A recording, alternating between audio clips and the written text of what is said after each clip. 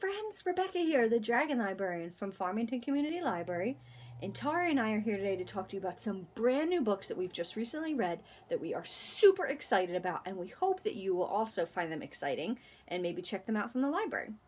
So the very first one is super unique, and I was just completely sucked into the story, absolutely loved it, and it's called Kingston and the Magicians Lost and Found.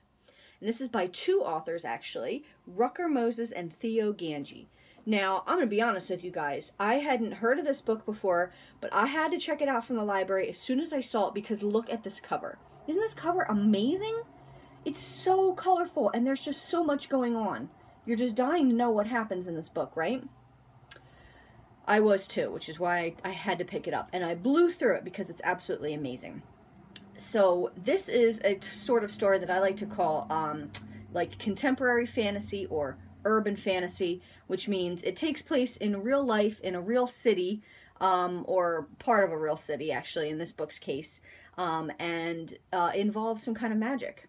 So this is about a story, this story is about a young boy named Kingston who, when he's 8 years old, his father disappears. And I don't mean disappears like he left the family or he's just, you know, not in the city, he moved out of the city. No, he disappeared into another realm. Because you see, in Echo City, Brooklyn, magic is real. People know about it, it's just a thing that exists. Everybody knows. So his dad is gone, his mom can't cope, so they leave the city, move out into the suburbs. Now, it's 4 years later and they've come back. So Kingston is now 12, and he realizes that it's not just his dad that's gone, but magic is gone from the city as well. What?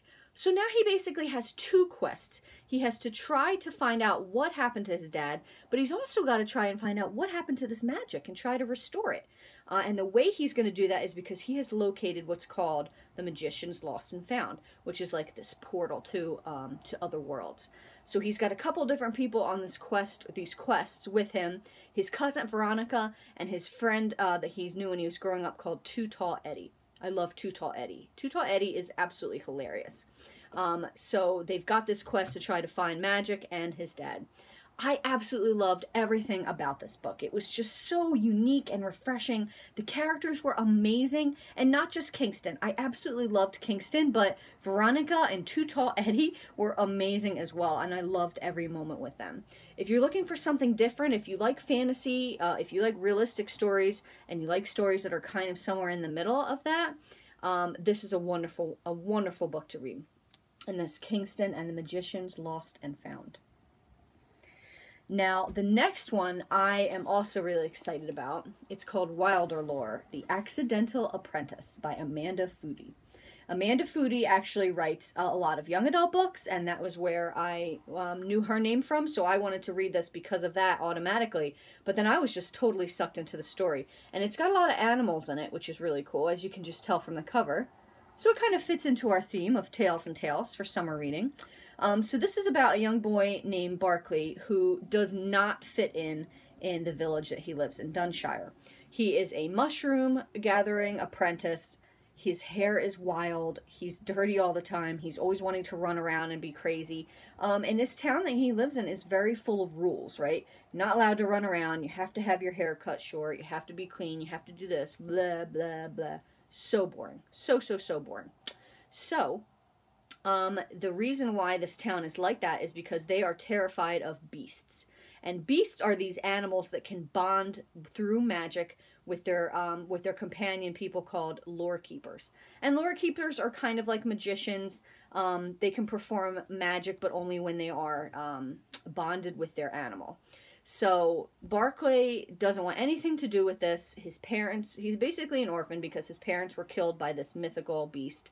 But then one day when he is near the forest gathering mushrooms, he, by accident, or is it, bonds with this big mythic beast that's like a wolf, who he names Root. So he's cast out of his village and he makes some new friends. He has to go to this other village and learn what it means to have this beast. And first he's trying to get rid of it because he just doesn't want it anymore. So the beasts, when they're not right with their people, are manifest in this like golden tattoo on their skin, which is a really cool idea too. So he gets to this next village. He becomes friends with a couple of the other kids there that want to be lore masters. And he enters into this basically competition because one of the masters say, hey, if you win first place in this competition, I'll teach you how to get rid of this beast. So he's now in this competition against all these people, these kids that have known about lore, magic, and beasts their whole lives, and he is definitely not sure what he is doing. So I love this book for a lot of different reasons. The writing was fantastic. Barkley is just such an outcast and a misfit. I loved him so much because of that. I think we've all felt like that every once in a while, right? But I also really like the competition aspect of the book too. I love, love, love stories like that. I love in Harry Potter, like the houses competing, and in Hunger Games and stuff like that. So this was had a little bit of that competition aspect too, with different kids vying for first place, and trying to show off their beasts and their beast skills. So absolutely love this book. It's really fun, has a lot of really cool, interesting animals in it, and it's really neat at the end as well. They have this little log of beasts, dangerous beasts, a traveler's log of dangerous beasts, and they like list all the different kind of animals that you can bond with, and it's really cool. So a really awesome story. I loved it. If you like animals, if you like adventure stories, if you like action, if you like fantasy, this is a great book for you. And this Wilderlore, The Accidental Apprentice. So this is the first book. This is going to be part of a series, and it's definitely the first book. So there will be more to come, which is great. Thank you so much, my friends. I hope that they sound really cool and interesting. If so, feel free to come and get them from the Farmington Community Library. You can put them on hold and come in through curbside, or just come into the building and see us that way as well. Thanks so much and have a wonderful day.